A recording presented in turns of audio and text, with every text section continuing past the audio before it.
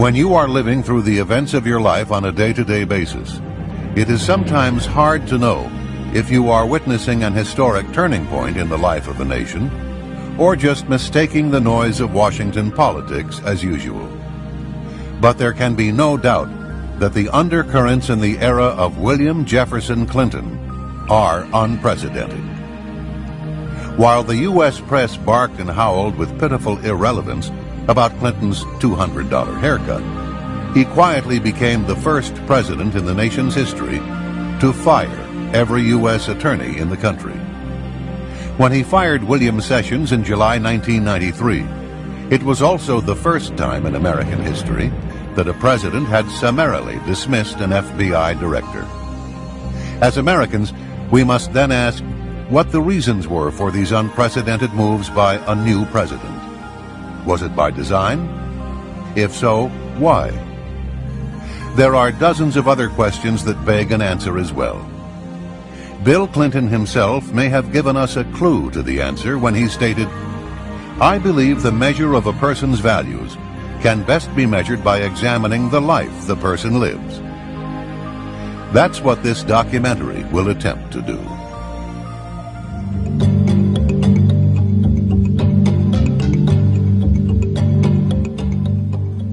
During the 1960s, students were protesting the Vietnam War on college campuses throughout the nation. It was no different at the University of Arkansas. Here on the university campus, Clinton would climb into a tree, where he would place a mattress and spend days on end to declare his own protest against the war. People in Fayetteville still recall walking a block out of their way just to avoid the strong stench that came from the ground below Clinton. In 1969, Clinton was called to London for a physical examination and was classified 1A, which meant Vietnam. Upon his return to Arkansas, Clinton drove to Fayetteville to the home of Colonel Eugene Holmes, commander of the Army ROTC unit at the University of Arkansas, where he begged to join the program. Clinton signed a letter of intent and gave a pledge to enter the University Law School. In the fall, he returned to Oxford, where he would help organize demonstrations against the United States outside the American embassy. On December 2, 1969, in violation of his promise to enroll in the ROTC program, he applied to Yale Law School. On December 3rd, he wrote a letter to Colonel Holmes stating, quote, "Because of my opposition to the draft and the war, I have great sympathy with those who are not willing to fight, kill, and maybe die for their country," unquote. Mr. Clinton was described as a moocher and with no apparent income. Yet he left England for a 40-day trip to Scandinavia, the Soviet Union, and Czechoslovakia. Clinton stayed at one of Moscow's most exclusive hotels, the National. Clinton went on to Prague, where he stayed with Oxford friend John Kopold's parents, who were leaders in the Communist Party. The grandfather was a founder of the Czech Communist Party and a member of the party's Central Committee. In fact, Communist Czechoslovakia had been a training area for international terrorists. Shortly after Clinton's return to America, his friend Jan Kopold died mysteriously when he fell from the upper floors of a derelict building in circumstances that were unclear. Another close Clinton friend and a fellow draft dodger at Oxford was Frank Aller. When he returned to Spokane, Washington, he was found shot to death in September 1971. His death was ruled a suicide.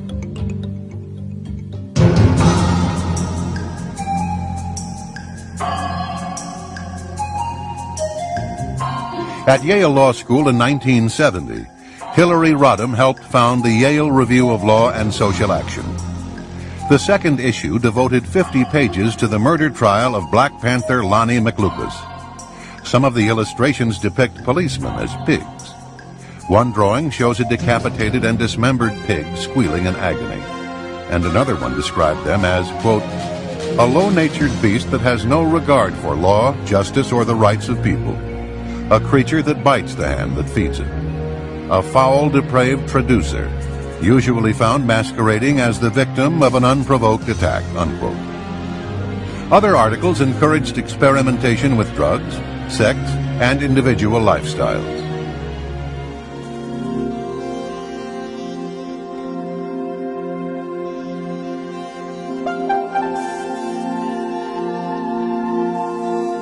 In Bill Clinton's Arkansas, some 2 million people remained among the poorest in the nation. Their average yearly income was less than the $20,000 annual fees at the Little Rock Country Club. Arkansas families earning less than $9,000 a year paid nearly 4 times more state tax proportionately than families making in excess of $600,000. Arkansas remained almost last in the United States in per capita expenditure for education, in the percentage of its students completing high school, and the proportion of its citizens with college degrees. Nowhere in America is the range so great as in Arkansas, wrote the Arkansas Times in 1992, from the multi-billionaire status of the Walmart Waltons to the abject poverty of the Delta region, where Lee County is listed as one of the 10 poorest counties in the entire nation. Infant mortality there is twice the national average, and 2/3 of all children never graduate from high school.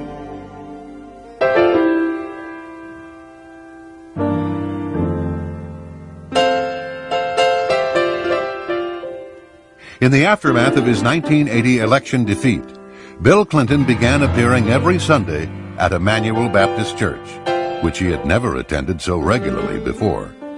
He was now seen prominently in the choir, as carefully arranged television cameras carried the service to thousands of viewers throughout the state. A convicted drug dealer and informant named Charlene Wilson testified to a 1990 federal grand jury in Arkansas that she had attended parties in which she watched as Roger Clinton passed cocaine to his brother Bill. On one occasion, Clinton got so high on cocaine that he fell into a garbage can. She also testified that the people would share sex partners, and some of the women included teenage girls. In 1983-84, local narcotics officers videotaped Bill Clinton's brother Roger, saying, quote, "Got to get some for my brother. He's got a nose like a vacuum cleaner," unquote. Throughout the 1980s, the Clintons would enjoy relative impunity from the scrutiny of investigative journalism. The rare independent journalist was soon made an example. Publisher Gene Wergis tried to expose ballot box stuffing and other corruption through the 1960s and 1970s, and was lucky to survive nearly a dozen attempts on his life. He was indicted 7 times on trumped-up charges, ranging from slander to conspiracy, and was once sentenced to 3 years at hard labor, only to be saved when the main prosecution witness was proven to have lied. In 1978, in Clinton's first run for governor, a retired Air Force lieutenant colonel named Bill Guerin accused Clinton of being a draft dodger by reneging on his 1969 ROTC commitment. Clinton, thinking his letter to Colonel Holmes had long since been destroyed, insisted that the ROTC agreement was canceled shortly after it was made. He said he told Colonel Holmes that he would enter the ROTC program if the commander wanted him to, but he preferred to take his chances with the draft. However, the colonel would tell a different story. In September 1992, Colonel Eugene Holmes, himself a lifelong Democrat, made a final statement on the episode and presented Clinton's letter to the press. He stated that Clinton, quote, "purposely deceived me, using the possibility of joining the ROTC as a ploy, purposely defrauding the military, both in concealing his anti-military activities overseas and his counterfeit intentions for later military service," unquote. It was in this setting that Bill Clinton entered state politics in 1975. When he left in 1991, he had been governor for 12 years. What he had done in and for Arkansas, he claimed, qualified him to govern the nation.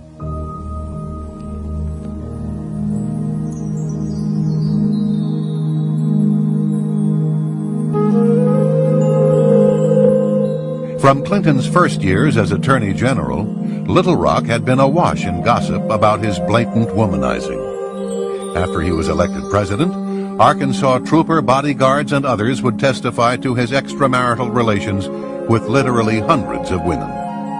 State Trooper L.D. Brown stated that on state time and using state cars, he drove the governor to over 100 extramarital affairs and guarded him during those encounters.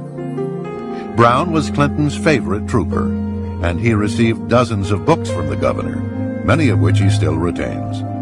In one law book, there's a sentence to the effect that adultery is not a crime and is underlined twice in red.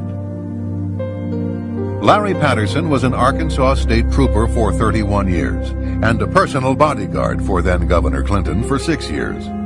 More than once, Patterson said, he stood guard and witnessed the department store clerk performing oral sex on Governor Clinton in a parked car, including the parking lot of Chelsea's elementary school and on the grounds of the governor's mansion. It was probably the most bizarre time I've spent in my tenure with the state police. I was required to go out into the audiences to get women's telephone numbers, their names for him, to block streets, to sit in women's driveways till the wee hours of 3 and 4, 5 o'clock in the morning at their apartment complexes. That's what I was required to do. That was just part of the job. I was told when I protested about that if I didn't like it, I'd find another job. Did you feel soiled? Did you feel in any way disdain for this man that you were assigned to risk, quite frankly, your life for? But your job did not turn out to be saving his life or protecting him. You, quite frankly, turned out to be someone assigned to procure... It's a pimp. I didn't want to use that word, but how did that make you feel? Well,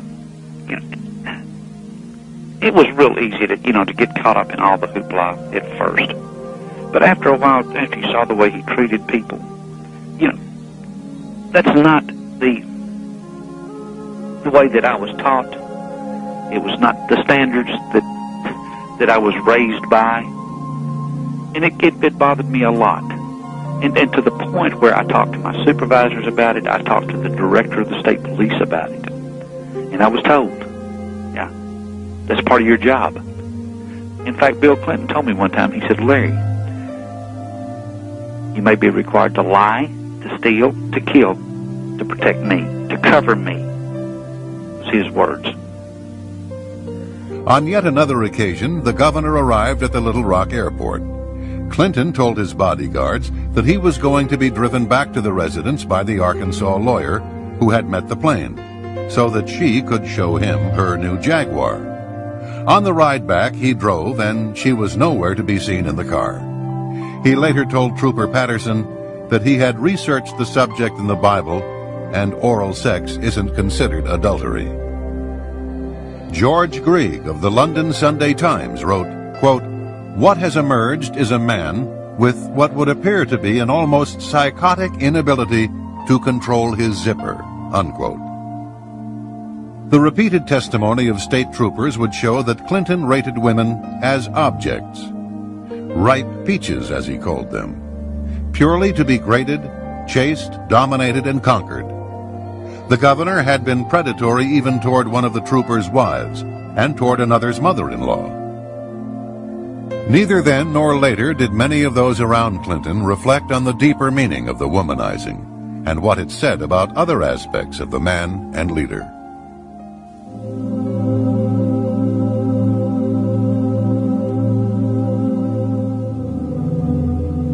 No fewer than 4 Arkansas state troopers, including 2 past presidents of the Arkansas State Troopers Association, have now provided detailed accounts of attempts to silence them because of their knowledge about Clinton's affairs with unmerited career promotions and job offers.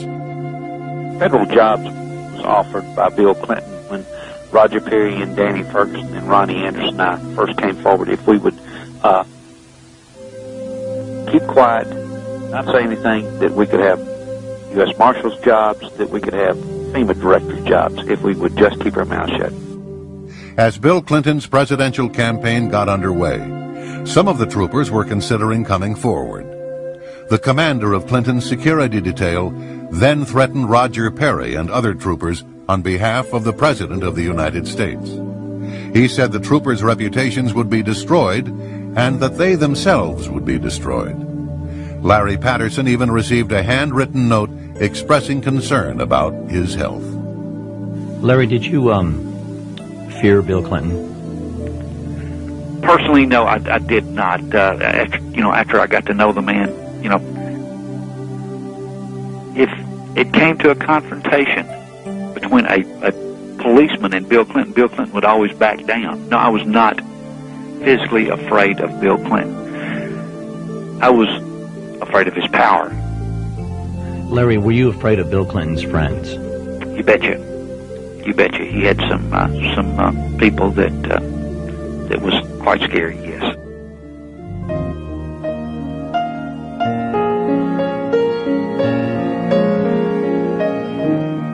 Away from the public spotlight, both Bill and to a greater extent Hillary were contemptuous of policemen, whom they commonly derided as ignorant SOBs, says Trooper Brown. In 1984, Brown accompanied Clinton to a funeral for a state trooper who had been killed by a survivalist in rural DeQueen. Brown and Clinton went into a banquet room where hundreds of mourning policemen from Arkansas, Texas, and Louisiana were eating. According to Brown, Clinton said, quote, "I don't want to go in and eat with those ignorant SOBs. Let's go to another room," unquote. Hillary was openly hostile, calling them pigs. One trooper said that Hillary forbade him to speak when he accompanied her on a trip to Washington because, as she put it, he, quote, "sounded like a hick from Arkansas," unquote. Another officer said, quote, "Deep down that woman really hated Arkansas, the people in it, and almost everything else except being top dog," unquote. Troopers volunteered to work several days of consecutive 16-hour shifts just to avoid traveling with her. After becoming president, her attitude remained the same. A Secret Service agent was quoted as saying it was obvious that she had a clear dislike for the agents, bordering on hatred, in his opinion. On another occasion, Secret Service agents heard Hillary's daughter Chelsea refer to them as personal trained pigs to some of her friends. One of the agents explained to her that he was willing to put his life on the line to save hers, and he believed that her father, the president, would be shocked if he heard what she just said to her friends.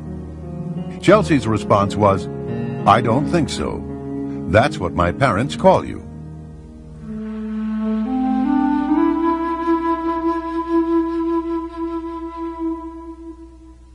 As soon as Clinton was elected governor, he and Hillary formed a partnership with Jim and Susan McDougal in the Whitewater land deal. The McDougals would manage the business and bear most of the risk and liability, while Bill and Hillary would still enjoy a full 50% ownership. In 1979, the Clintons donated a small parcel of land near a river that flowed through Whitewater Estates to the Arkansas Game and Fish Commission. The donation was contingent upon construction of a boat ramp. Once the ramp was completed, a paved access road, funded at taxpayers' expense, was built from Highway 101 to the ramp, adding substantially to the overall value and marketability of home sites. Bill Clinton had used the powers of his office to enhance the value of his real estate speculation. Many elderly buyers invested in Whitewater because, after all, it was owned by the governor and his wife. However, they made the mistake of not reading the fine print of the real estate contract. As many of them would find, if they defaulted on their monthly installments for more than 30 days, they would lose all of their equity in the land, regardless of how much they had put down or paid in. The results could be devastating. Clyde Soaps put $3,000 down and faithfully made 35 monthly payments of $244.69. When he fell desperately ill, he could no longer make his payments. Although he had paid $12,000 of the $14,000 price of the lot, he quickly lost the land and all his previous investment. This was a typical case. More than half of those who bought Whitewater lots would lose their land and all their equity payments. Records showed at least 16 different buyers paying in more than $50,000 and never receiving property deeds. Meanwhile, Whitewater carried on a flourishing traffic in repossessions and resales, selling some lots over and over when elderly buyers faltered on their payments. A local businessman said, quote, "They screwed people left and right, taking advantage of a bunch of poor old folks on a land deal. The future president and first lady. That ought to be the real Whitewater scandal," unquote.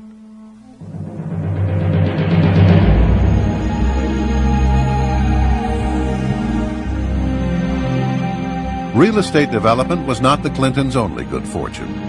Less than 2 months after launching Whitewater, Hillary Rodham began trading in the cattle futures market. She was allowed to open her account with a $1,000 deposit, rather than the $12,000 that mercantile exchange rules required. On October 11, 1978, her first transaction netted, within days, a $5,300 gain. Within a week, Hillary had won another $7,800 and $7,200 more only days after that.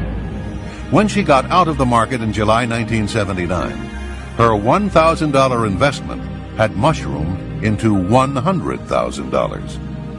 Her 10,000% return on her investment was more than 5 times the rate of profit made by investors that had bought when she did and sold at the peak of the market during the same period. One commodities analyst said that the odds against such prescience and mastery trading would have been about the same as those of finding the Dead Sea Scrolls on the steps of the State House in Little Rock. In 1995, economists at Auburn and North Florida universities ran a computer statistical model of the First Lady's trades for publication in the Journal of Economics and Statistics.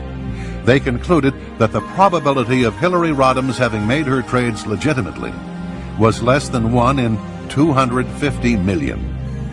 Her broker, Robert Bone, was eventually given a 3-year suspension, one of the most severe sanctions short of criminal prosecution. A 1981 audit showed that Chelsea's nanny, Dessie Sanders, was employed at the governor's mansion from the time of Chelsea's birth to the time Clinton left office. The state of Arkansas does not pay for nannies, so Governor Clinton had Dessie Sanders listed on the payroll as a security guard. During the decade of the 1980s, the Clintons' income would put them in the top 3% of American families.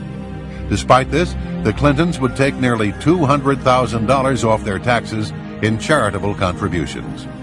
Yearly totals range from about $1,000 to well over $2,300. $30 for 3 shower curtains, $40 for an old pair of Bill's running shoes, and various amounts for discarded undershorts and shirts. The 1980s would prove to be very profitable for the Clintons.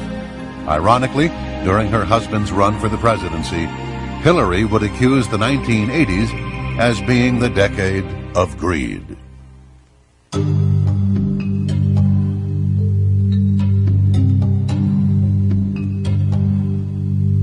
The Arkansas Development Finance Authority, or ADFA, was set up by Governor Clinton to ease financing for low-income housing and small businesses. The agency's expensive legal work went to favored law firms, its lucrative underwriting to select Wall Street houses and local bond brokers, almost all of them backing Bill Clinton. There was virtually no legislative oversight or public accountability.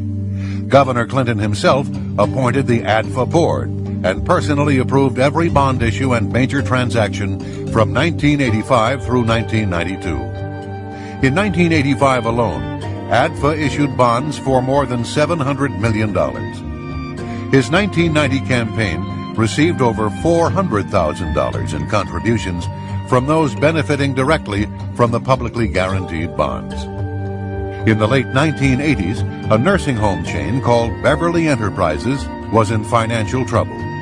A Texas banker and Hillary's employer, the Rose Law Firm, formed a nonprofit corporation to buy the nursing homes. They would make millions in profits while being financed by tax-exempt state bonds. In September 1989, they were about to carry off a deal in Arkansas for the purchase of 32 nursing homes with $83 million in state bonds. At the last moment, the deal collapsed when Attorney General Steve Clark claimed he had been offered $100,000 in campaign money as a bribe to drop his opposition to the Beverly Bonds.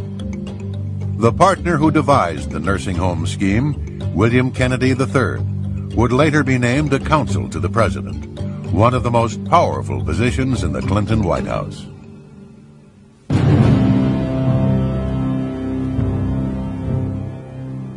Dan Lasater was an Arkansas bond dealer and a close friend, as well as a major contributor to then Governor Clinton. Clinton awarded Lasater a $30 million bond to install a new police radio system for the Arkansas State Police. During this very period, Lasater was under investigation by the Arkansas Police for cocaine trafficking. Intelligence reports show that the Drug Enforcement Agency had opened a file on Lasater in 1983. The Attorney General's office in Santa Fe, New Mexico, investigated Lasater for narcotics trafficking, with possible ties to organized crime. A federal grand jury indicted Dan Lasater and accused him of conspiring with Bill Clinton's brother Roger Clinton and others to knowingly and willfully possess with the intent to distribute cocaine. In the end, Lasater was offered a plea agreement and was charged with conspiracy to distribute cocaine. He was paroled after 1 year, most of it spent in a halfway house. He was granted a full pardon by then Governor Clinton. Patty Ann Smith was 16 years old when she fell under the influence of Dan Lasater. She was still a child, but not for long. In the offices of the U.S. Attorney in Little Rock, she stated, quote, "I was a virgin until 2 months after I met Dan Lasater.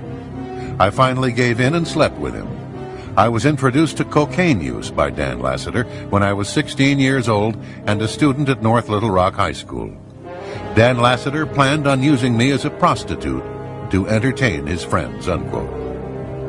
At the time, Lasater was 40, more than twice her age.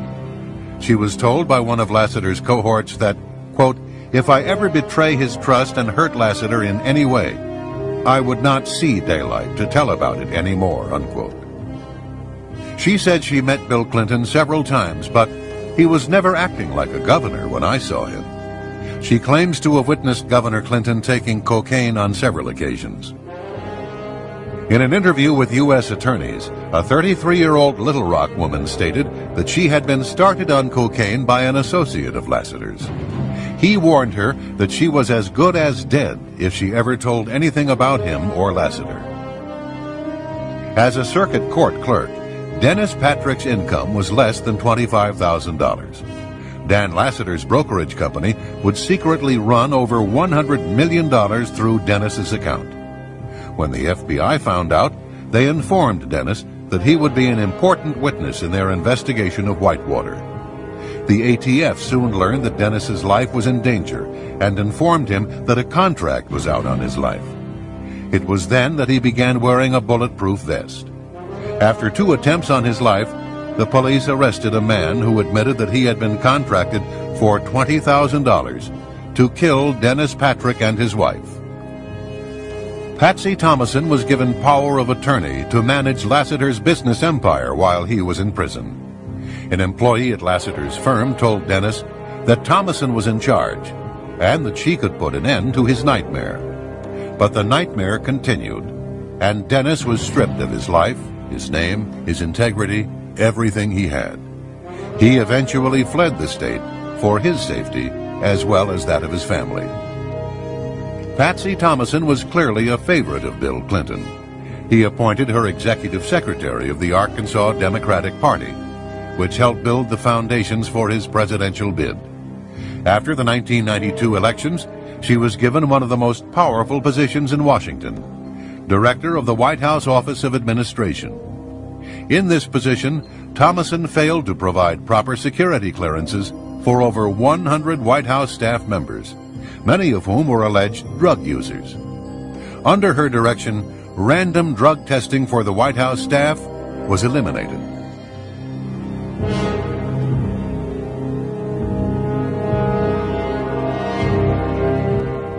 Poultry tycoon Don Tyson heavily financed Bill Clinton's election campaigns throughout his career. In return, he received millions of dollars in state tax breaks as well as favorable treatment in the form of relaxed environmental regulations. Under Clinton, the chicken industry effectively made its own rules in Arkansas. Hillary's amazing $100,000 profit from an initial $1,000 investment was made possible through the influence of Tyson Foods counselor James Blair. After this incident, the relationship between the Clintons and Tyson Foods president Don Tyson came under examination. The resulting revelations were shocking indeed, as evidenced by the following documents from the U.S. Drug Enforcement Agency, which linked Don Tyson to drug trafficking. One file cited an informant who said Tyson was involved in drug traffic and stolen property.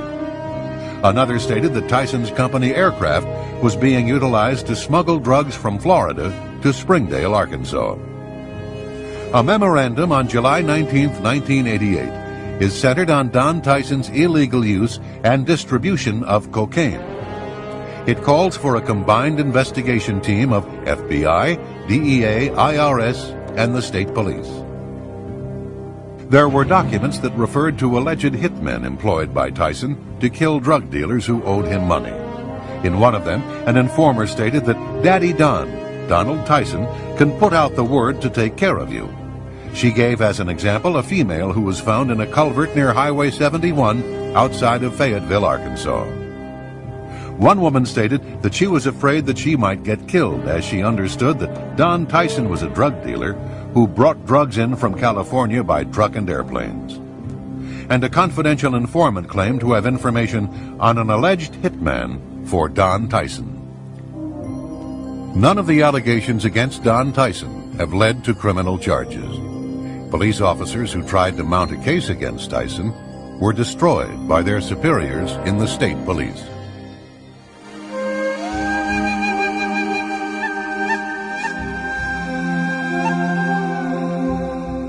Mena, Arkansas is tucked away in the remote Ouachita Mountains of western Arkansas. It became the site of one of the most enduring conspiracy theories of the late 20th century. The core allegation is that the airport was used to transport weapons to the Nicaraguan Contras, with collusion and cover-up implicating Governor Bill Clinton. It was a multi-billion-dollar gun-running, drug smuggling, and money laundering operation. Barry Seal was a legend in the cocaine trade. His drug runs were flown in from Latin America, loads averaging 300 pounds of cocaine and worth at least tens of millions of dollars, and parachuted onto remote sites in Arkansas. By the sheer magnitude of the drugs and money its flights generated, tiny Mena, Arkansas became, in the 1980s, one of the world centers of the narcotics trade, and the base of what many believed was the single largest cocaine smuggling operation in U.S. history. Larry Douglas Brown was Bill Clinton's favorite among the troopers assigned as his personal bodyguards. Brown gave hundreds of pages of testimony under oath and supporting documentation that the governor had clearly been aware of the arms and drug running out of Mena as early as 1984. The state trooper watched in despair while the governor did nothing about it. In October of 1984, Barry Seal and Brown had lunch at Cajun's Wharf in Little Rock, a popular restaurant in the Arkansas River bottoms. In conversations over the next few weeks, Seal casually referred to Clinton as the Gov, and acted like he knew the governor, Brown recalled. By the summer of 1985, Seal became a scapegoat and was sentenced to a halfway house in Baton Rouge. It was there that assassins found him and gunned him down in his white Cadillac on a rainy February night in 1986. IRS agent Bill Duncan and State Police Detective Russell Welch had compiled a mammoth investigative file on the Mena operation. The material became part of an eventual 35-volume, 3,000-page Arkansas State Police archive, a meticulous presentation of the Mena case for a grand jury. However, the cases were effectively suppressed. Duncan and Welch were not even called to testify before grand juries, state or federal. Duncan and Welch watched the Mena inquiry systematically quashed and their own careers destroyed as the IRS and state police effectively disavowed their investigations.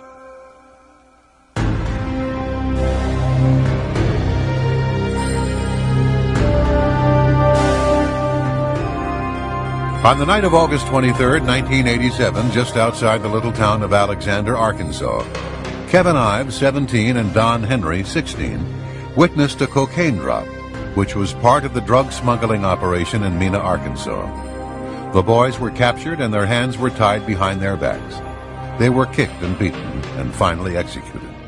One of the boys was stabbed to death. The bodies were wrapped in a tarpaulin and placed across the railway tracks to be mangled by the next train. The Arkansas medical examiner, Fahmy Malek, ruled the deaths an accident.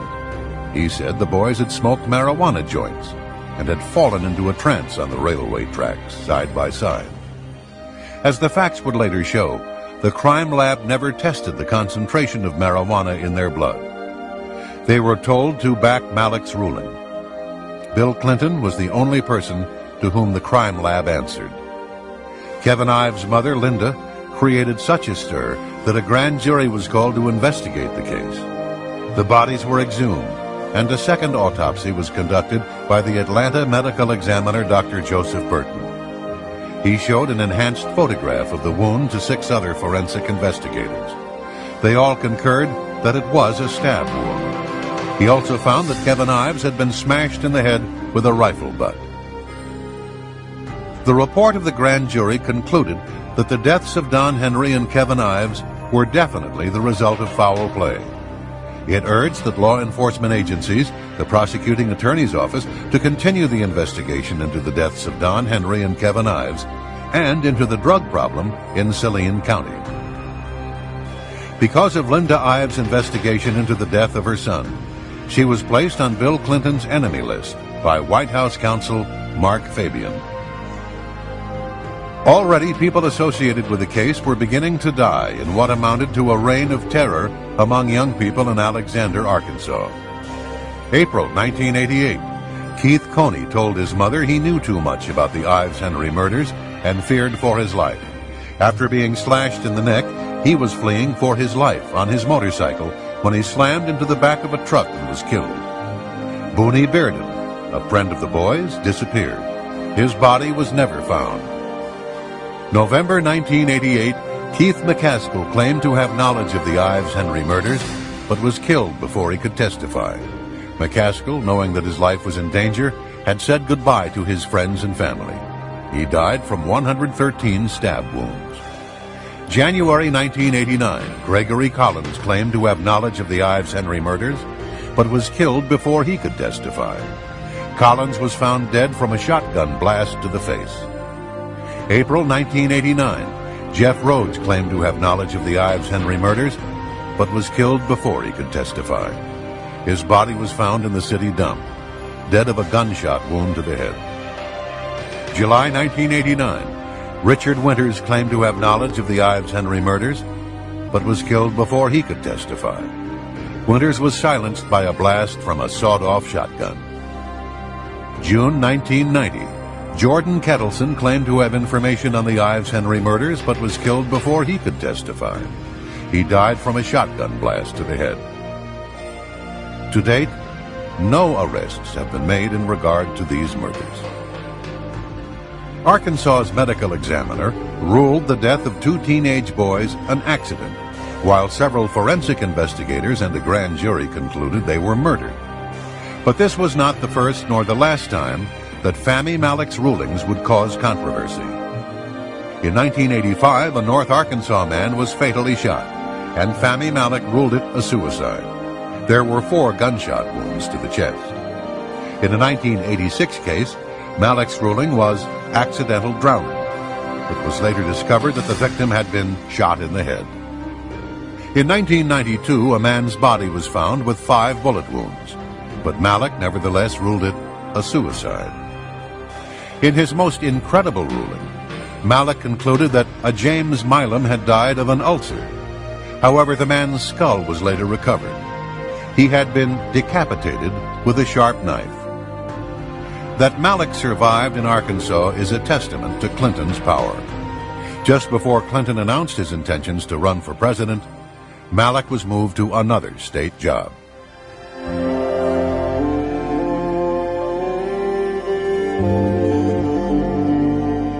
Union boss Arthur Coia has managed to build a political alliance with the Clinton administration. He attended the White House regularly to share breakfast with the First Lady and flew with Clinton on Air Force One. Even as Coia and the president gave each other gifts, such as expensive golf clubs, the Justice Department was filing a civil suit against Coia. It charged that he and his co-conspirators employed actual and threatened force, violence, and fear of physical and economic injury to create a climate of intimidation and fear. Members were intimidated into silence by violence, economic coercion, and by the known ties of local and international union officials with organized crime. Within days after a draft of the suit was delivered to Coia, President Clinton sent him 2 personal letters. One thanked Coia for his support of Democratic candidates, and another promised to share Coia's views on labor with Labor Secretary Robert Reich.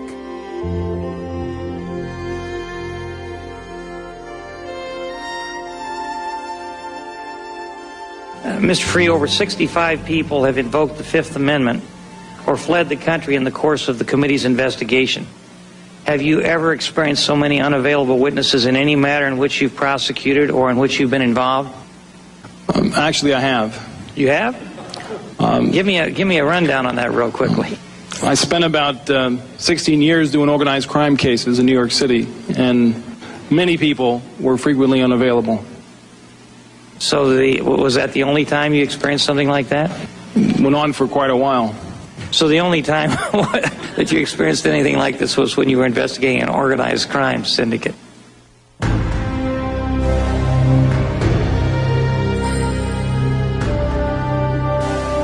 On Monday, July 19, 1993, President Clinton called FBI Director William Sessions to tell him that he was dismissed.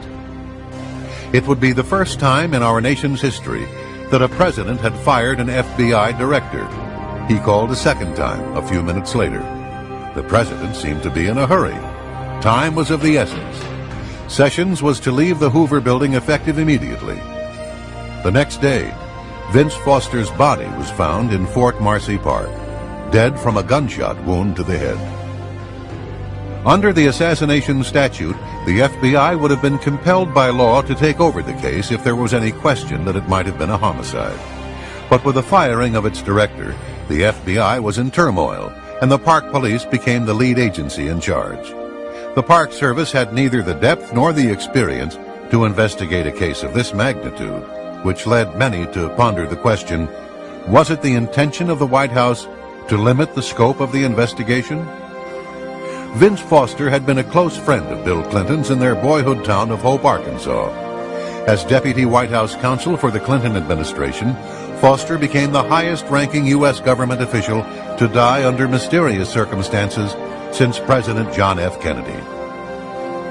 He, more than anyone else, knew the financial secrets of both the campaign of 1992 and the Clinton presidency, just as he knew the secrets of the Rose Law Firm and of Hillary Rodham Clinton's business and financial dealings over the previous decade, dealings that would become the subject of numerous investigations.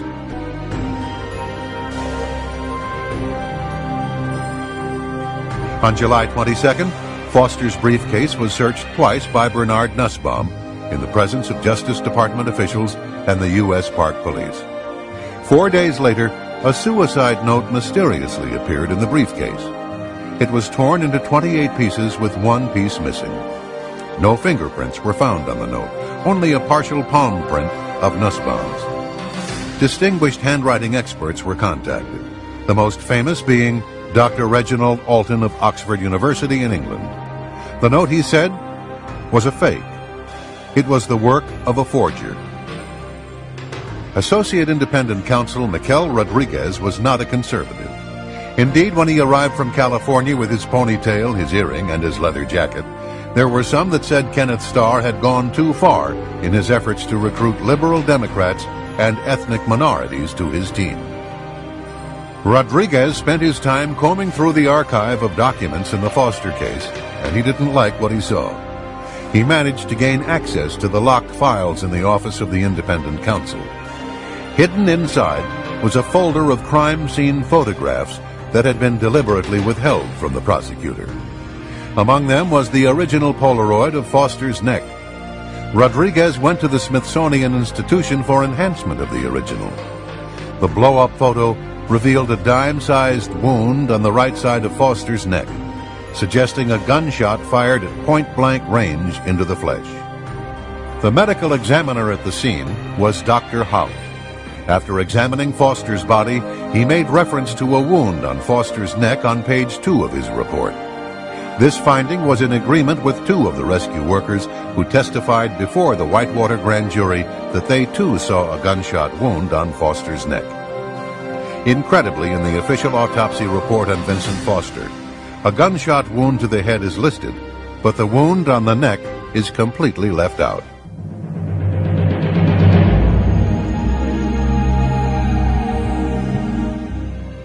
The official autopsy conducted by Dr. Beyer states that there was a large 1 by 1 1/4 inch exit wound found on Foster's head.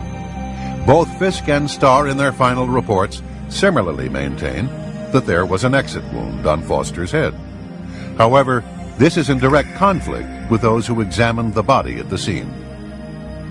A .38 special will take the back of your head off, blood and brain matter everywhere, yet no skull fragments or brain matter were found by the FBI or Park Police. 2 days after Vincent Foster's body was discovered in Fort Marcy Park, an FBI memo was sent to then-acting Director Floyd Clark. It says in part, quote, "Preliminary results of the autopsy include the finding that a .38 caliber revolver, constructed from 2 different weapons, was fired into the victim's mouth with no exit wound," unquote. This was in agreement with Detective John Rolla, who examined Foster's body at the scene. He agreed that there was no exit wound, and in fact stated that he thought the bullet might still be lodged in Foster's head. Paramedics Corey Ashford and Roger Harrison put the body in a bag for transport to the morgue, yet neither of them saw an exit wound or any blood, either on the body or on the ground beneath the body. This was in agreement with Dr. Hout, who examined the body at the scene and wrote in his report that the wound was mouth to neck. Paramedic Todd Hall was one of the first to arrive. He testified before the grand jury that he saw 2 men running away from the scene into the woods. Paramedic Richard Arthur, who had attended to 25 to 30 gunshot deaths in his 9 years as a rescue worker, believed it was a homicide. "I've just never seen a body lying so perfectly straight," he said. His colleague, Corey Ashford, also had coded the death as a homicide. For 4 months, Rodriguez probed the case. He called witnesses before a grand jury and soon discovered serious indications of a cover-up. By the early spring of 1995, he was starting to probe a hypothesis that the crime scene at Fort Marcy Park had been staged, that the gun had most likely been planted in Foster's hand, and that a crucial photograph of Foster's neck and head had been falsified. He turned to his boss, Kenneth Starr, for support. Nothing was done to resolve the matter. In March 1995, Rodriguez resigned. The only serious investigation ever conducted into the death of Vincent Foster came to an abrupt end.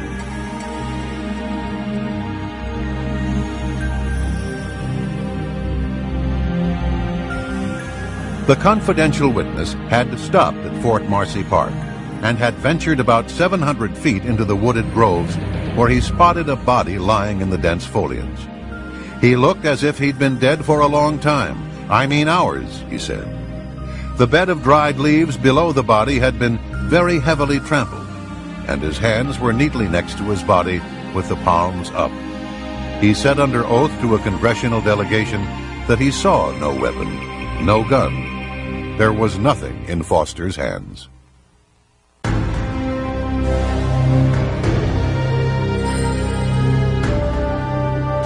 A Park Police Polaroid shows a .38 Colt revolver hooked on Foster's thumb. It was made from parts of at least 2 separate weapons, and it had 2 different serial numbers. The only recorded sale to gun retailers of both serial numbers was in 1913, and that was too old to trace. Foster's fingerprints were not found on the gun, although a print belonging to someone else was found under one of the detachable grips. A .38 special has a fierce recoil, and can throw one's hand back over their head. However, the large sight on the gun did not damage Foster's teeth or gum tissue, and the gun was neatly at his side. Residents of homes as close as 300 yards away were never interviewed by the park police as to whether they had heard a gunshot. The bullet was never found. No matching ammunition was found in Foster's house. Also, note the heavy foliage around the body, which is inconsistent with the dirt pathway in front of the second cannon where the police claim the body was found. Foster would have had to walk 700 feet into the park, yet the FBI lab tests found no coherent soil on Foster's shoes. Investigators doing simulation walks found an abundance of soil on their shoes. Two homicide detectives who performed their own 2-month investigation into the Foster case concluded that the crime scene had likely been staged, with the gun placed in Foster's hand to make it look like a suicide. This report, funded by the Western Journalism Center in California, was prepared by Vincent Scalise and Fred Santucci, both veteran homicide experts from the New York City Police Department.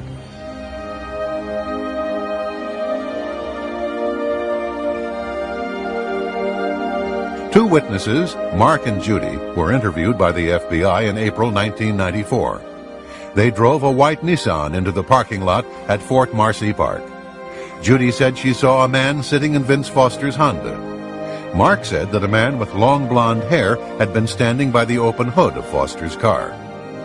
Blonde hairs were later found on Foster's undershirt, his trousers, belt, socks, and shoes.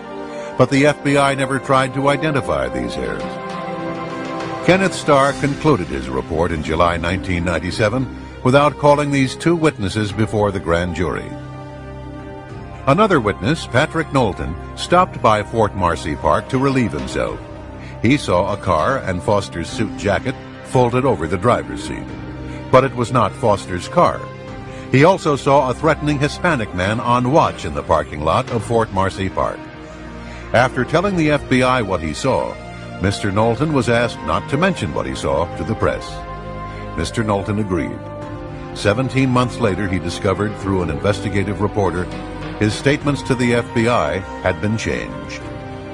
Knowlton's description of the unoccupied car in the lot was twisted, so it could have been Vince Foster's, even though his real statement rules out any possibility of the car being Foster's.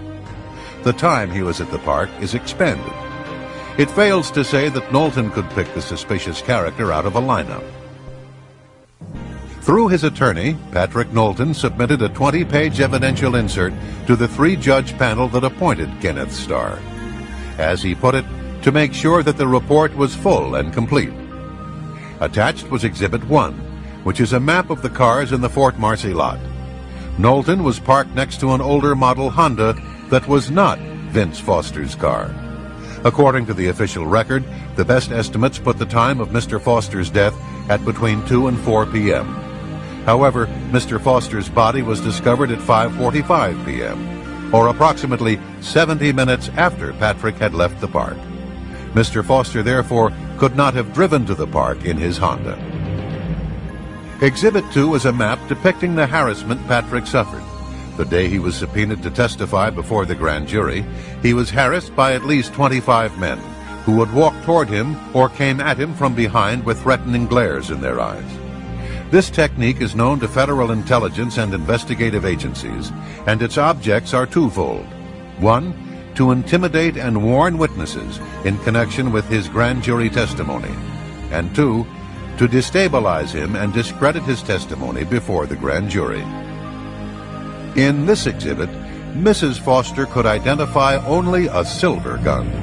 So FBI agents apparently showed Lisa Foster a silver gun, told her it was found in Mr. Foster's hand, and falsely reported that she identified the black gun found in Mr. Foster's hand as belonging to Mr. Foster.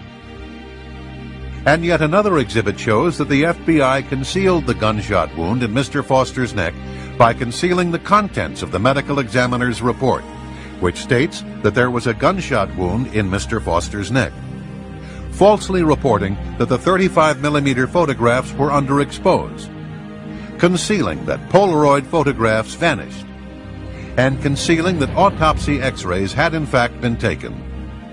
that in the U.S. Park Police report, Dr. Beyer discussed the existence of X-rays. That the technician who installed the X-ray machine said that it was in good working condition. But the Fisk report stated that the X-ray machine was inoperable at the time of Foster's autopsy, and as a result, no X-rays were taken.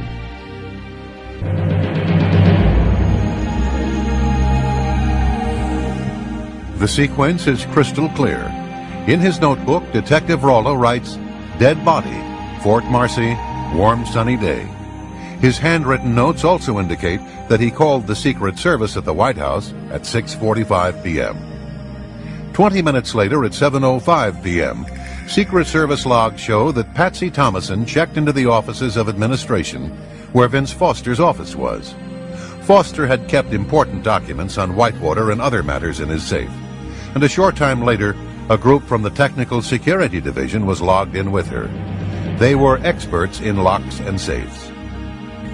Trooper Roger Perry was on duty at the guard shack of the Arkansas Governor's Mansion when a call came through from the White House.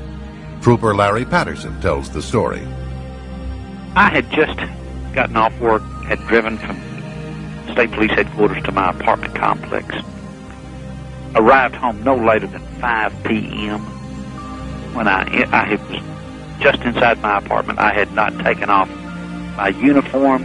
I had not gotten a Coke or a glass of water or something out of the refrigerator. I was in my apartment looking at my mail, getting ready to undress. The phone rang. I pick it up. It's Roger Perry. He said, "Larry, you will not believe what just happened." He said, "Helen Dickey just called from the White House and said that Vince Foster had just gotten off work, walked out in the parking lot, and shot himself in the head." So this was the latest, 5 o'clock, 6 o'clock, Washington, D.C. time. Perry relayed the message to Governor Jim Guy Tucker. He also called Lynn Davis, the former commander of the Arkansas State Police. 4 men in Little Rock knew about the death of Vincent Foster before 6 p.m. Washington time, at least 15 minutes before the Park Police discovered the body in Fort Marcy Park. President Clinton appeared on Larry King Live at 9 p.m. It was being broadcast in the library of the White House. About 20 minutes before he went on the air, a CNN makeup artist was preparing the president for his television appearance when a man walked in and announced that a note had been found in Vince Foster's office. So the White House Secret Service, Chelsea's nanny, and 3 troopers in Arkansas had known for several hours, but Bill Clinton went on Larry King as if he knew nothing of Foster's death. At the time of Vince Foster's death, Hillary Clinton was in Los Angeles. As the LA Times reported, she cut her trip short and flew to Little Rock the day of his death. No reason was given as to the sudden change of schedule. Former FBI Director William Sessions stated that the Foster case had been compromised from the beginning. It was compromised when the White House took control of the FBI by firing Sessions the day before Foster's death.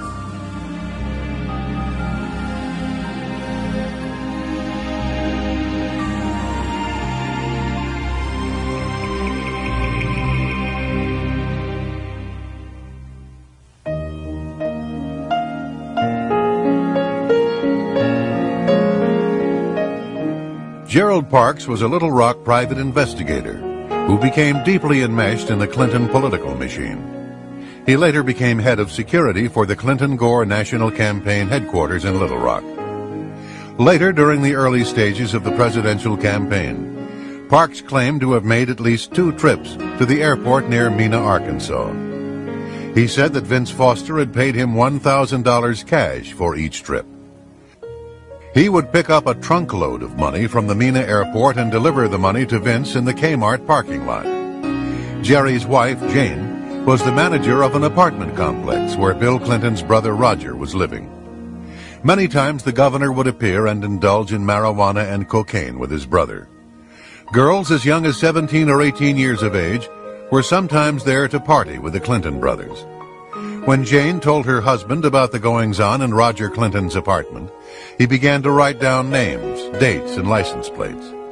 He snapped photos from another balcony. Over a period of time, Parks had collected a thick dossier on the comings and goings of Bill Clinton. Jane Parks revealed that her husband had carried out sensitive assignments for the Clinton Circle for almost a decade, and the person who gave him his instructions was Vince Foster. Foster had called the Parks home more than 100 times, identifying himself with the code name The Congressman. By the late 1980s, Vince trusted Parks enough to ask him to perform discreet surveillance on the governor. He needed it for Hillary, because she wanted to gauge exactly how vulnerable her husband would be to charges of philandering if he decided to launch a bid for the presidency. Jane claims that about a week before his death, Vince Foster telephoned her husband. Hillary was worried that there might be something in the files that could cause damage to Bill or herself. Jerry told Vince Foster that there was indeed plenty to hurt both of them. But you can't give her those files. That was the agreement. A few days later, Foster again called the Parks residence. He was calling from a payphone. He said he was going to meet Hillary at the flat, and he was going to give her the files. Parks then said, "You can't give Hillary those files. She's capable of doing anything." 2 days later, Vince Foster was dead. When he learned of Foster's death, Jerry Parks told his wife, "I'm a dead man." For the next 2 months, he was in a state of fear. He would carry a pistol to fetch the mail. On his way to the office, he would double back or take strange routes. 2 months later, on a Sunday afternoon, Jerry had dinner at El Chico Mexican restaurant.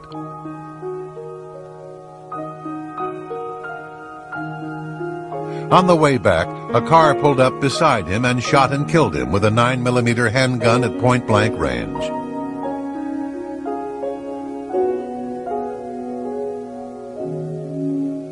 His home was broken into before he was murdered. The only thing taken from his home was the files he had on Clinton's activities.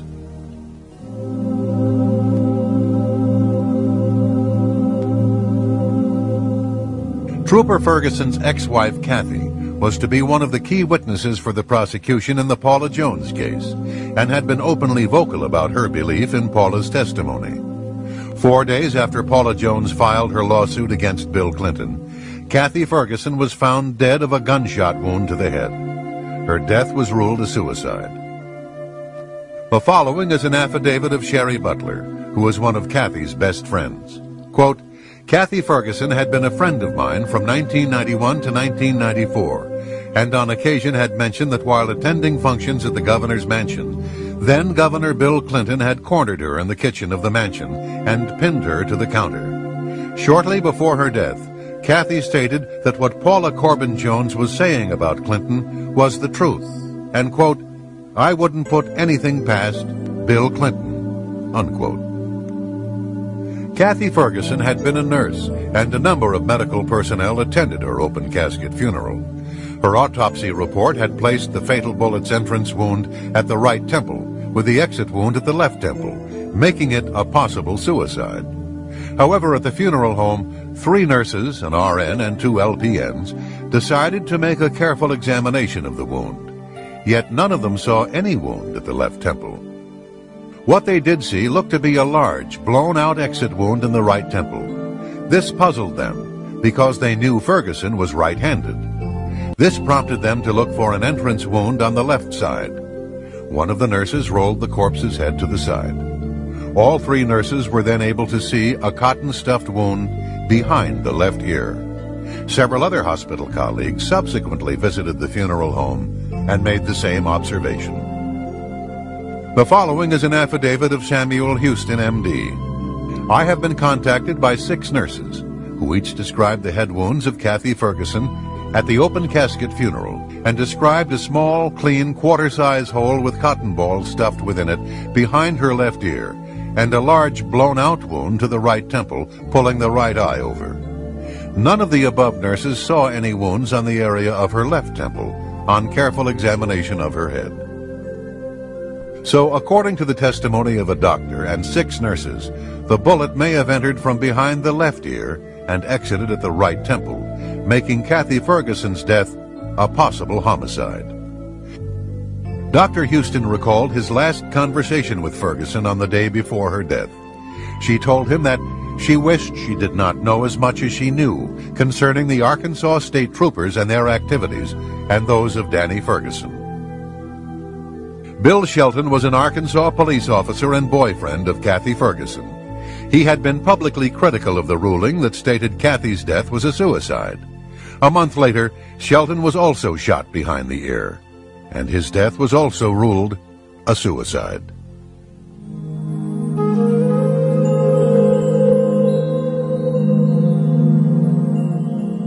In November 1993, Kathleen Willey was leaving the Oval Office from a private meeting with President Clinton when she ran into her friend, Linda Tripp.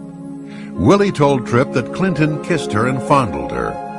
Tripp described Willey as disheveled. Her face was red, her lipstick was off, and she was flustered.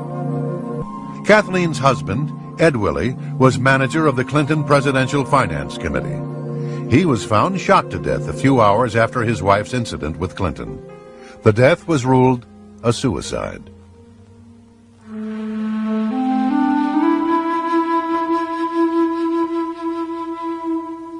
Newsweek magazine had dropped hints that a former White House staffer was about to go public with her story of sexual harassment at the White House. A few days later, on July 6, 1997, Mary Catron Mahoney and two other employees at Starbucks coffee shop died of gunshot wounds. The restaurant's doors were locked when the victims were found, and nothing appeared to have been stolen, although nearly $4,000 was in the store at the time. Mary Mahoney was shot as many as 5 times. The Washington Post characterized the crime as an execution-style murder. She had been heavily involved in presidential politics, working on Bill Clinton's campaign in 1992, and served as a White House intern during the first Clinton administration.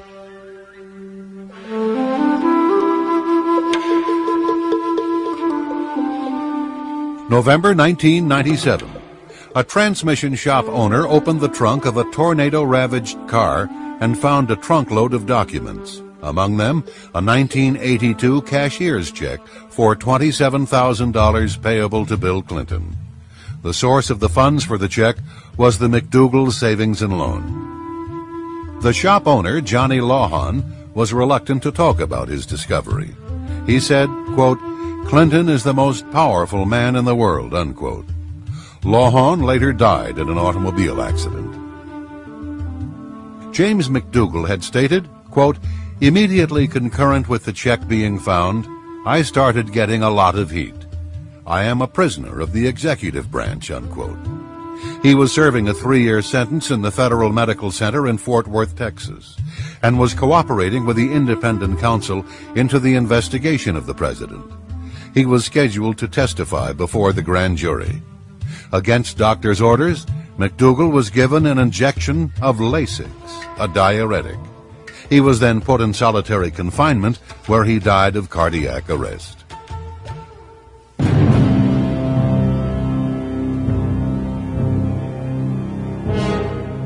Ron Brown was the target of a major probe headed by independent counsel Daniel Pearson. There were allegations that Brown had received a bribe from a Vietnamese businessman. He was also being investigated for numerous scandals by the FBI, the FDIC, a Congressional Oversight Committee, the Energy Department, the Senate Judiciary Committee, and even his own Commerce Department Inspector General. Brown's business partner, Nolanda Hill, would later testify in March 1998 that White House officials wanted him to cover up a scheme involving the sale of U.S. trade mission slots to executives in exchange for contributions for the upcoming Clinton-Gore presidential campaign and the Democratic Party. She said, "Ron expressed to me his displeasure that the purpose of the commerce trade missions had been and were being perverted at the direction of the White House." On April 3, 1996, an Air Force Boeing 737 carrying Commerce Secretary Ron Brown and 34 others on a trade mission to the Balkans crashed into a hillside near Croatia's Dubrovnik Airport. Air Force procedure called for a 2-step investigation. However, for the first time in memory, the Air Force canceled the first step, which called for a safety investigation of a crash on friendly soil. An autopsy on Brown's body would typically have been part of this investigation. They instead went directly to the second and final step, consisting mostly of legal proceedings that would mirror the sentiments of the Pentagon and White House officials, who implied the crash was nothing more than an accident. The Croatian wire service reported that the flight data recorder and cockpit voice recorder had been recovered. Later, the Pentagon disputed this, saying that no voice recorder was on board. But Hillary Clinton flew on the very same aircraft 2 weeks prior, making it unlikely that a voice recorder would not have been on board. The Air Force concluded that Brown's plane was 10 degrees or almost 2 miles off course. Maintenance Chief Nico Jersic was in charge of the ground beacons and was scheduled to be grilled by the U.S. Air Force Accident Investigation Team. However, he was found shot to death 3 days following the crash. His death was ruled a suicide. Over 3 hours after the crash, the first search party arrived on the scene and miraculously found a survivor. Air Force Tech Sergeant Shelley Kelly was found alive and would have helped officials with their investigation into the crash. But she died of a broken neck on the way to a nearby hospital. Lieutenant Steve Cogswell, a forensic pathologist who investigated the crash, contends there is evidence that Ron Brown might have been murdered. He said, quote, "Essentially, Brown had a 45/100-inch inwardly beveling circular hole in the top of his head, which is essentially the description of a .45 caliber gunshot wound. This man needs an autopsy. This whole thing stinks," unquote. Several personnel were present while Colonel Gormley was conducting his external examination. The photographer present was Chief Petty Officer Kathleen Janoski, a 22-year veteran. I opened up my big mouth in the morgue and said, "Wow, look at the hole in Ron Brown's head. It looks like a bullet hole." I said that, and my life has never been the same since. All of the X-ray films of Brown's head have disappeared. There were allegedly many photos taken of Brown that were stored in a safe, but these photos, along with the negatives, have also disappeared. All that remains of the head X-rays are photographic slide images taken by Janowski. Dr. Cyril Wecht has nearly 40 years of experience, has conducted some 13,000 autopsies, and is considered one of the nation's most prominent forensic pathologists. He is also prominent in Democratic Party politics. He says there was more than enough evidence to suggest a possible homicide in the death of Ron Brown, and an autopsy should have been conducted on his body. As he stated, quote, "It's not even arguable in the field of medical legal investigations whether an autopsy should have been conducted on Ron Brown," unquote. And Lieutenant Colonel Cogswell stated, quote, "You can't ignore who this person is. To stack up the coincidences, one of 35 people has got a hole in their head. The hole is dead center in the top of their head, and it just happens to be the most important person on the plane from a political point of view. That's a whole lot of reason to investigate it," unquote.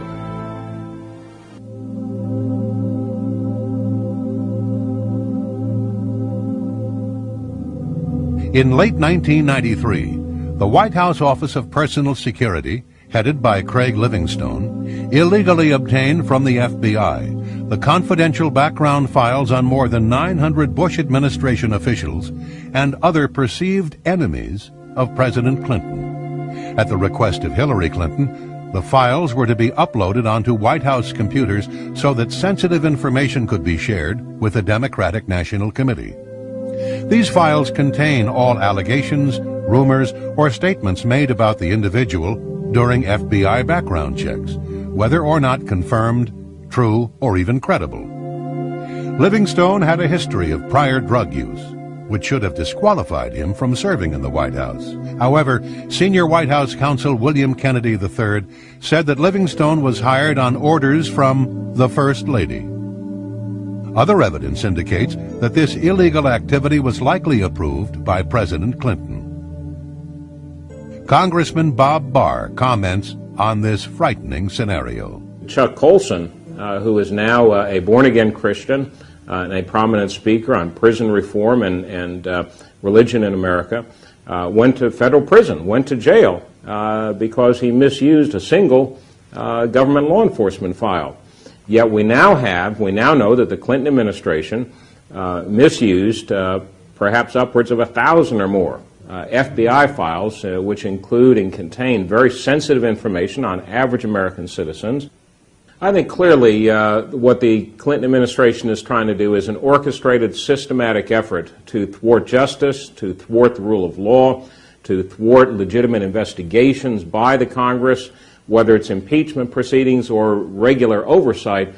They're clearly designed, as they are, with going after Kenneth Starr, the independent counsel, and other independent counsels, trying to derail investigations. They're trying to derail prosecutions. It is very well orchestrated, and I'm sorry to say, in some degree, it is succeeding. But these are not isolated incidents that we're seeing with the compilation of enemies lists, enemies files, FBI files. It is systematic. It is abusive. I believe it is illegal. And it is very frightening, because this is precisely the sort of stuff, except on a much larger scale, that forced President Nixon from office a generation ago.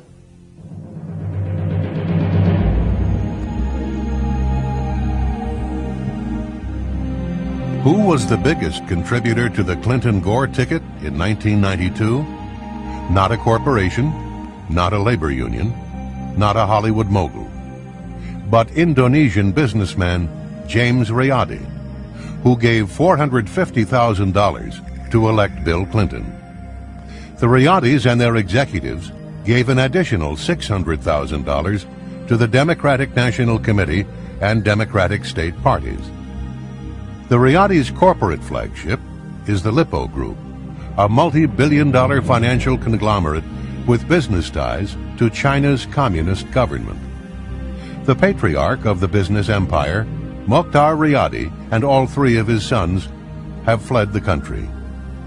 In 1977, Mokhtar Riyadi became partners in one of America's largest investment banks, Stevens Incorporated in Little Rock, Arkansas. His son, James Riyadi, interned there and soon began a friendship with Arkansas Attorney General Bill Clinton. Thus began a friendship that has lasted 20 years and has spread a web of intrigue, financial corruption, and foreign influence into American government. In return for their generosity, the Riyadis and their friends were given unparalleled access to the White House.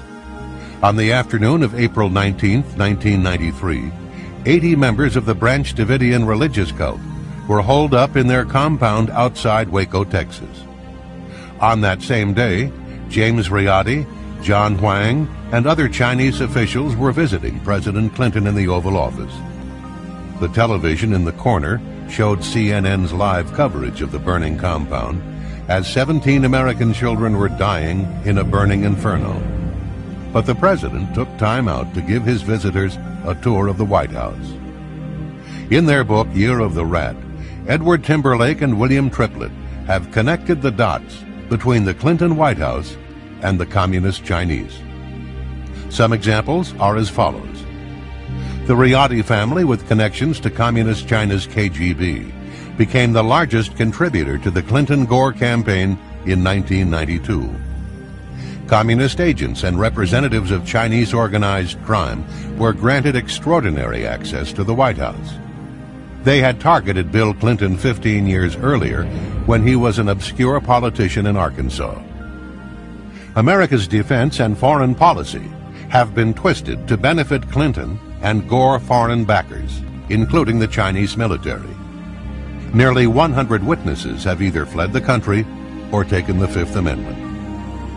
William C. Triplett II is the former chief counsel to the Senate Foreign Relations Committee.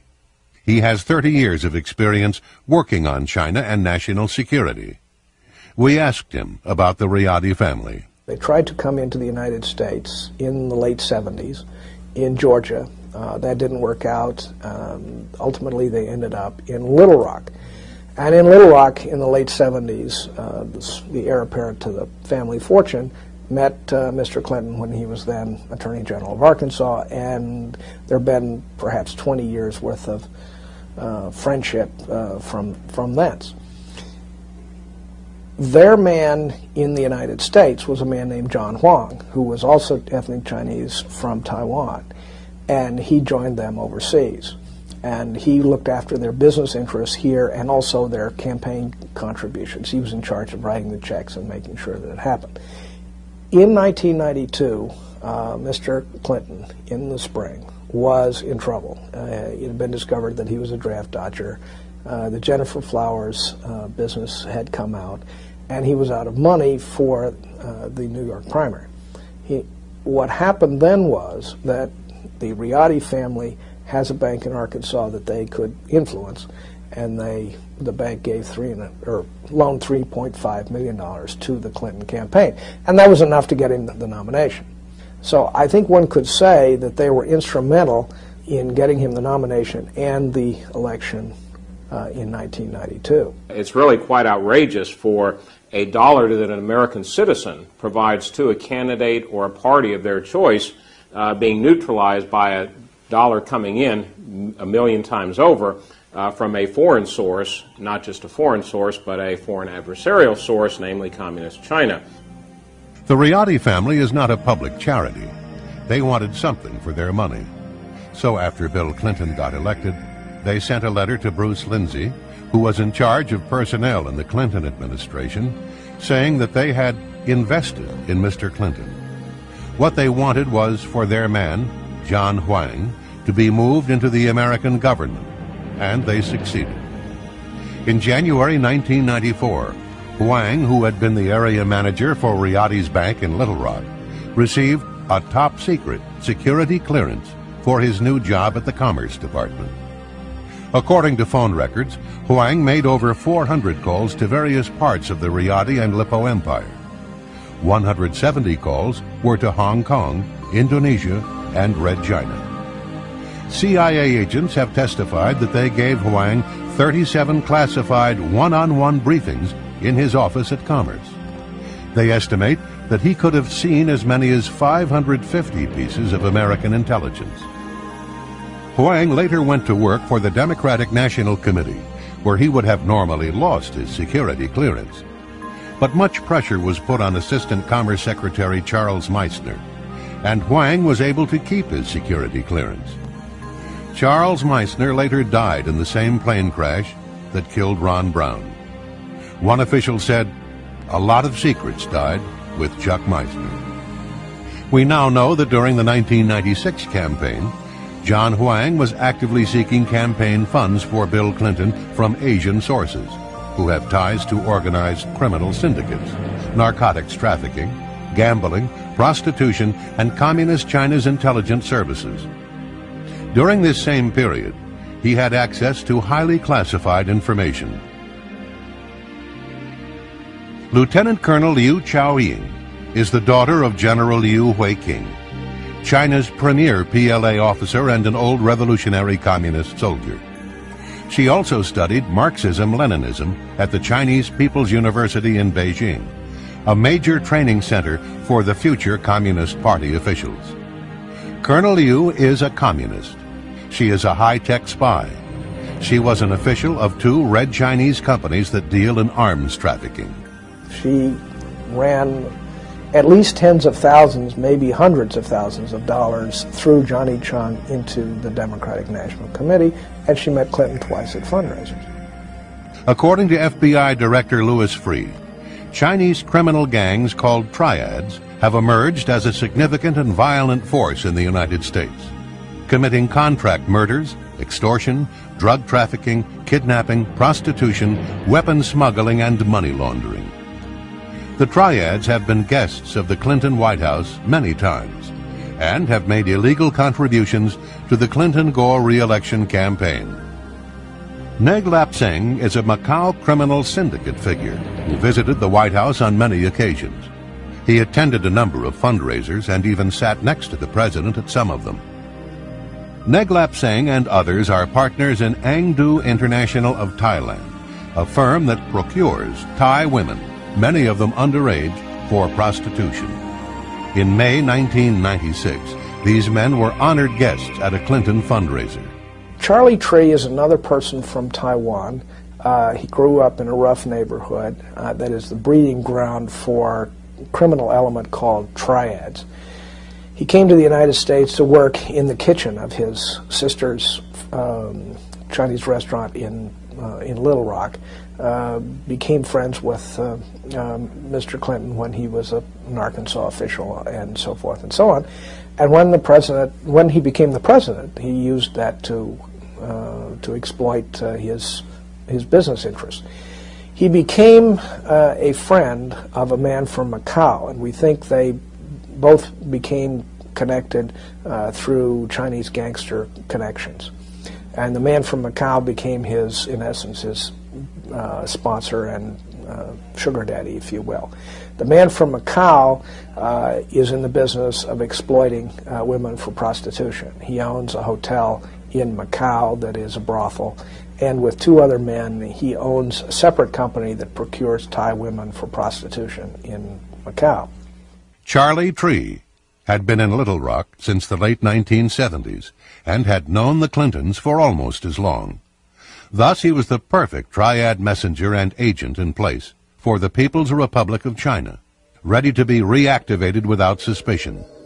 As the Canadian study of triad behavior points out, once a triad, always a triad.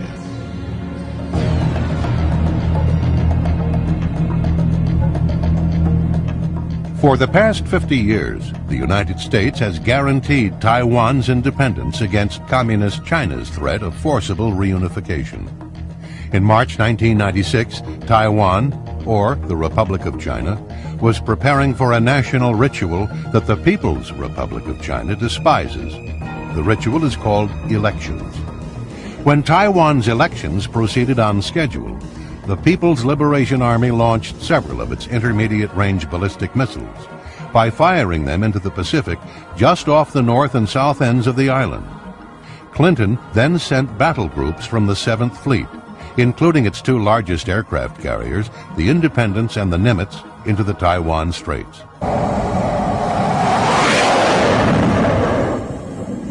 This time, Clinton did the right thing.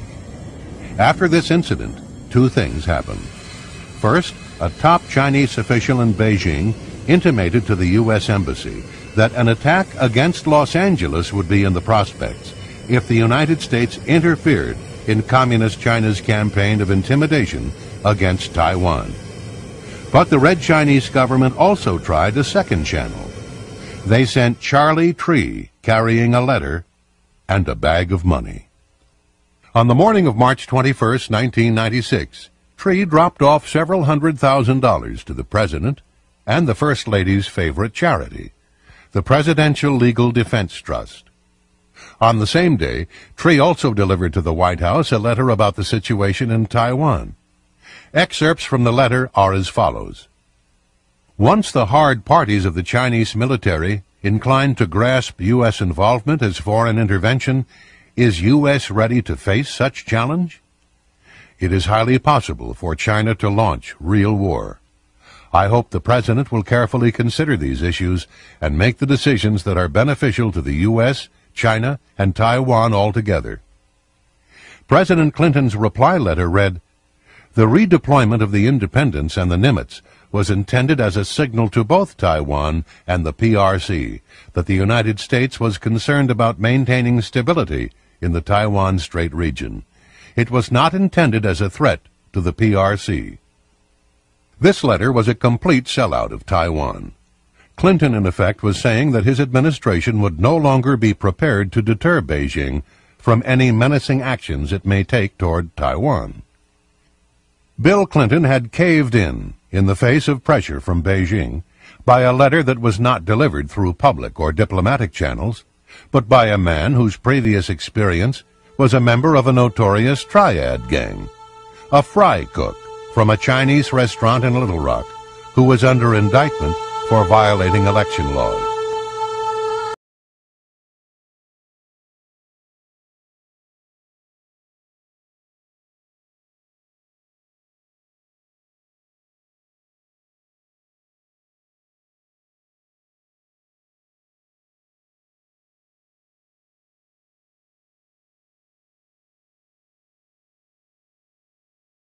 On June 4, 1989, Chinese tanks and armored personnel carriers rolled into Tiananmen Square to confront pro-democracy students from 4 of Beijing's most prestigious universities. The students were unarmed and practitioners of nonviolence. When it was over, some 4,000 to 6,000 people lay dead in the streets of Beijing. We know who did it. We know the names of the Chinese units. We know their commanding officers. We know everyone. And the reason we know is because NATO's military attaches had spread all over the city that night, and they were reporting from all points of the city. And we know who the commanders of the Chinese units were and what they did that night. And they killed the Chinese young people, and they knew what they were doing, and they did it anyway. Congress reacted immediately, forcing President Bush to cut off all military exchanges with the PLA. This policy stood for the next 4 years. As soon as President Clinton was elected, that policy was reversed. And so, as near as we can tell, every Chinese general who was personally involved in killing Chinese young people has been to the United States and received the royal treatment. Now, typically, how this works is as follows. The Chinese general comes here in secret, goes to the Pentagon, gets a 19-gun honor guard salute. He will go to the White House, meet with the president in the Oval Office for discussions. Then he will be taken to American military bases to learn things about the military that we think they should not, and then he goes home. And we're talking somewhere between a dozen and 24 generals. The Clinton administration has shown senior PLA officers our most modern military facilities, shown PLA a Marine amphibious landing exercise, shown them around our latest guided missile cruiser, given the PLA Chief of Staff a tour of our military command center in the Pacific, escorted the PLA Chief of Staff around an American nuclear attack submarine. General Xu was in tactical control the night of the massacre, and he is the one who gave the order to the troops, mount up and move out. He is the man who, in fact, was the closest we could point to ordering the massacre of the young people. On the day of the Tiananmen massacre, General Xu shoulders more responsibility for the deaths of his countrymen than any other Chinese officer. Under his orders, children as young as 3 years of age died from PLA gunfire. Upon his arrival at the Pentagon, General Xu received a 19-gun salute. Defense Secretary Perry told General Xu that his visit had great symbolic significance. Perry pledged to brief the PLA on U.S. strategy and plans for the years ahead.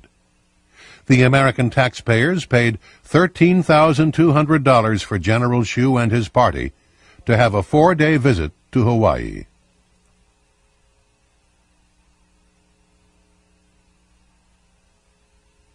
The China Ocean Shipping Company, otherwise known as COSCO, is a merchant marine that is essentially a naval arm of the People's Liberation Army. It is also a major arms supplier to dictators and to terrorists. In 1996, a COSCO ship called the Empress Phoenix sailed into the port of Oakland, California, carrying 2,000 automatic weapons that were destined for Los Angeles street gangs. The chairman of one of the 2 Chinese arms companies implicated in this scheme later had coffee at the White House.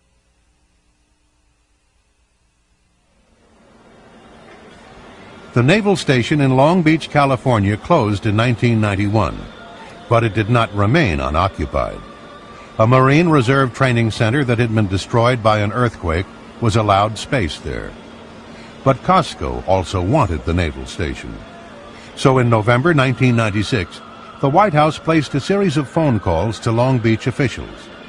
The Clinton administration made it clear that leasing the port to COSCO was their preference. In the end, the United States Marines lost their space, and Communist China's COSCO, with the help of Bill Clinton, got what they had lobbied for. They got control of the naval station at Long Beach. Johnny Chung is a Taiwanese businessman, lives in Southern California. Probably a little bit better than some of the rest of this crowd that shows up in this little drama, we think, marginally better. He was trying to promote his business interests, and he was pretty honest about how he saw things. For example, he's famous for saying that the White House is just like a turnstile in a subway. You have to put coins in to pass the gate. And he put a lot of coins in, something in the order of several hundred thousands of dollars. In fact, he dropped a $50,000 check on the First Lady's chief of staff one time when he was visiting. Depending on what records you used, he went in and out of the White House 50 to 60 times, something like that.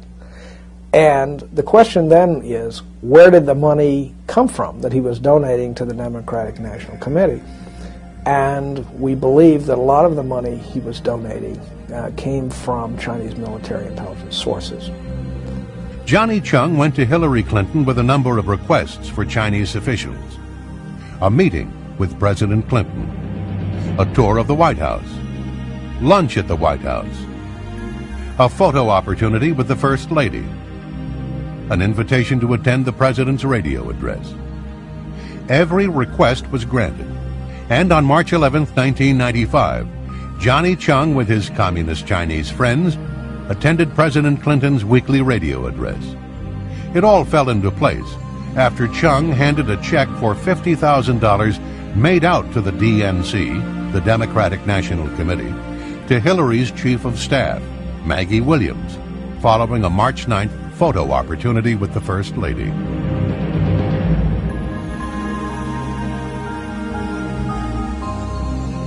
Two photographs in particular speak volumes about the deals this White House has cut.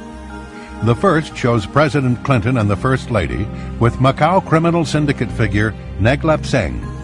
The second photo was taken at the Sai Lai Buddhist Temple and shows Vice President Gore with Ted Sioing. It's important to recall that both men are in the business of exploiting Asian women for prostitution. Many of these women are underage and are sold into slavery by their poverty-stricken families. Often they are encouraged to develop narcotic habits in order to keep them dependent. Who would have guessed that Bill Clinton and Al Gore would literally sit down to dinner with these men in exchange for millions of dollars in illegal donations, much of the money coming from their prostitution rings? The evidence clearly establishes that important technology, missile technology, computer technology, and probably in the near future nuclear technology has been and will be made available to the government of Communist China.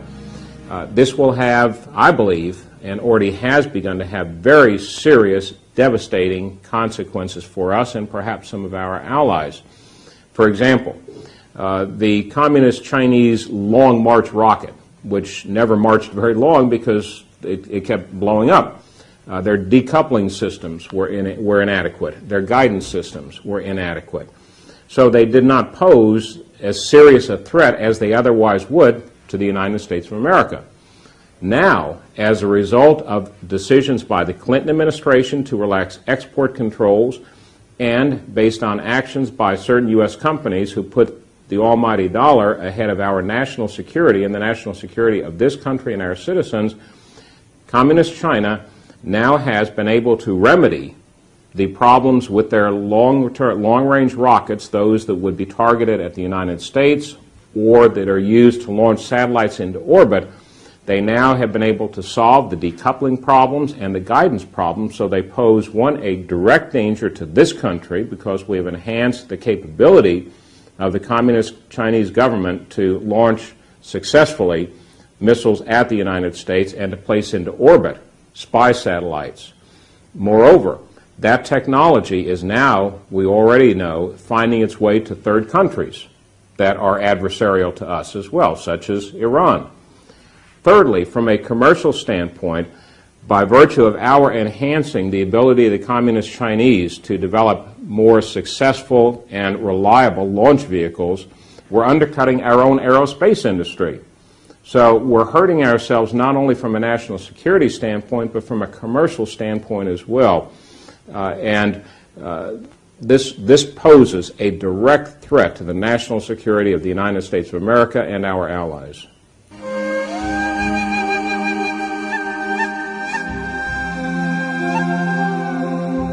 The following are a few of the many casualties of those having knowledge or involvement in one or more of the Clinton scandals. In order to save time, only a partial list is shown. July 1978, Susan Coleman allegedly became pregnant after having an affair with Clinton, a problem which threatened to disrupt Clinton's election bid. She committed suicide by shooting herself in the back of the head. August 1991. Danny Casoloro was a reporter who investigated various scandals in Arkansas, including Clinton's Arkansas Development and Finance Authority and MENA. He had warned his family that his life was in danger, and if he were found dead of an apparent accident or suicide, not to believe it. Casoloro was found dead in a bathtub in a West Virginia hotel room with his wrist slit. His death was ruled a suicide. July 1992. C. Victor Racer II was a national finance co-chairman of Clinton's presidential campaign, who died in a plane crash near Anchorage, Alaska.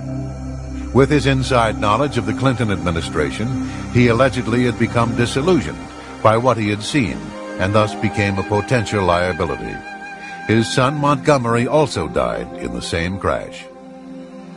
Herschel Friday was a member of Victor Racer's campaign finance committee.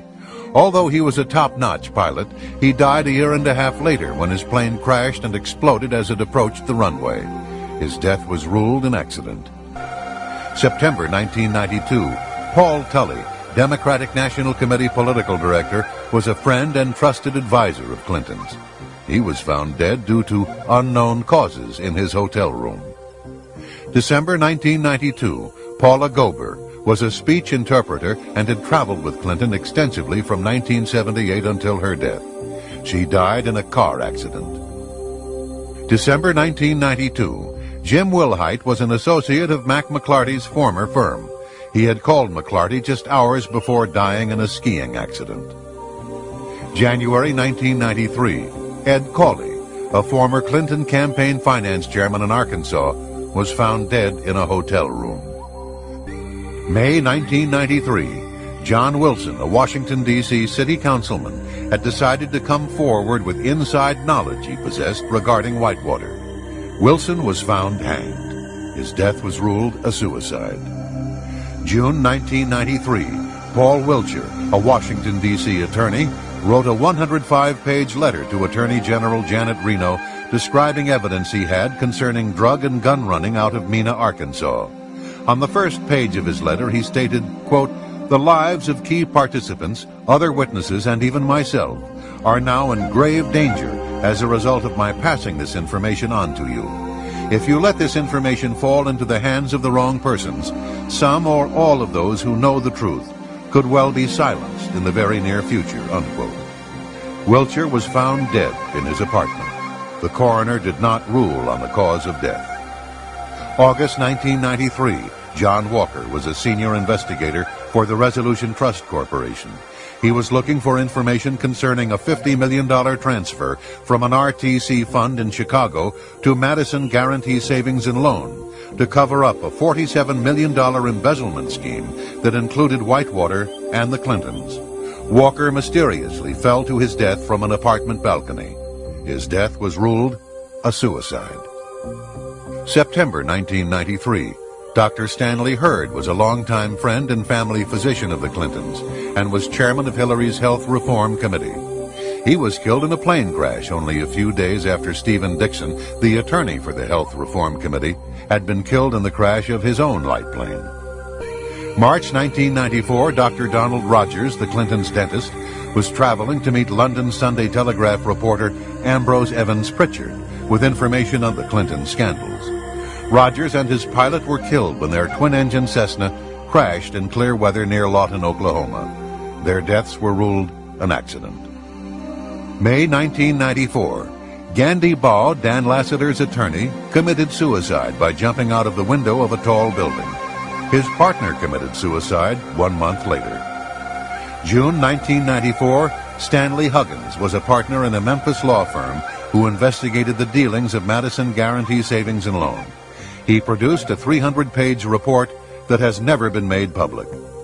Huggins was found dead, reportedly of viral pneumonia.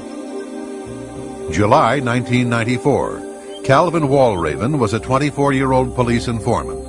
He testified for the prosecution against Kevin Elders, son of Surgeon General Jocelyn Elders, which resulted in the conviction of Mr. Elders for drug trafficking. A few days later, after the trial, Mr. Walraven was found with a gunshot wound to the head. His death was ruled a suicide. October 1994. Florence Martin was an accountant who allegedly had documents as well as the PIN number to an account that had been set up in the name of Barry Seal for $1.46 million at the Fuji Bank in the Cayman Islands. Martin was found dead of 3 gunshot wounds to the head. November 1996. Barbara Wise was a Commerce Department staffer. She was found dead in her locked office at the Department of Commerce, partially nude and covered with bruises.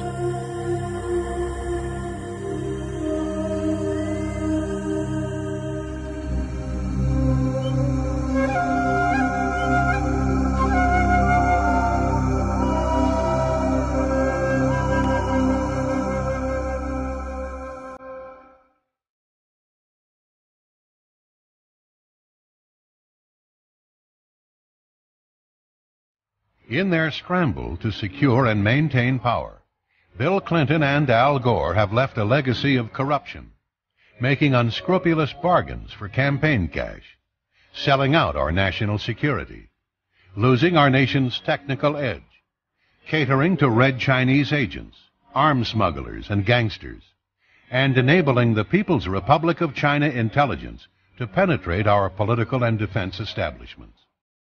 The damage they have done is deep, but there is perhaps a treatment for this cancer that has befallen this nation.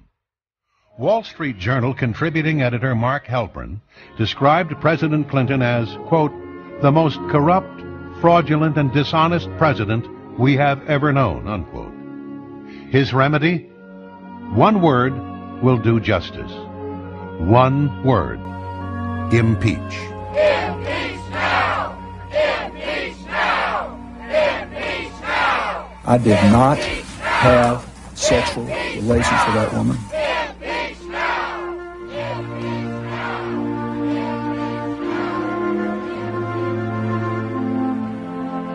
The United States Constitution, Article 2, Section 4, lists the following as impeachable offenses: treason, bribery, and other high crimes and misdemeanors. Therefore, on December 19, 1998, the United States House of Representatives voted on articles of impeachment against William Jefferson Clinton. He was found guilty of providing perjurious, false, and misleading testimony to the grand jury, and he prevented, obstructed, and impeded the administration of justice. Secretary, by direction of the House of Representatives and pursuant to House Resolution 614, I hereby deliver these articles of impeachment. Would you hold this? Hear ye, hear ye, hear ye. All persons are commanded to keep silent on pain of imprisonment while the House of Representatives is exhibiting to the Senate of the United States articles of impeachment against William Jefferson Clinton, President of the United States. William Jefferson Clinton, by such conduct, warrants impeachment and trial and removal from office and disqualification to hold and enjoy any office of honor, trust, or profit under the United States. Bill Clinton has become just the second president in U.S. history to be impeached. The evidence is overwhelming that Mr. Clinton has committed serious crimes against the people and government of the United States. Crimes such as accepting bribes from such shady figures as the Red Chinese military, organized crime kingpins, and internationally wanted thieves in exchange for U.S. governmental support for their schemes. Obstructing justice by withholding key evidence, encouraging others to lie under oath, and arranging for others to receive payoffs in exchange for their silence. aiding foreign powers considered to be enemies of the United States by giving them access to top-secret information, restricted military armaments, and a safe haven on U.S. soil, all in exchange for large campaign contributions.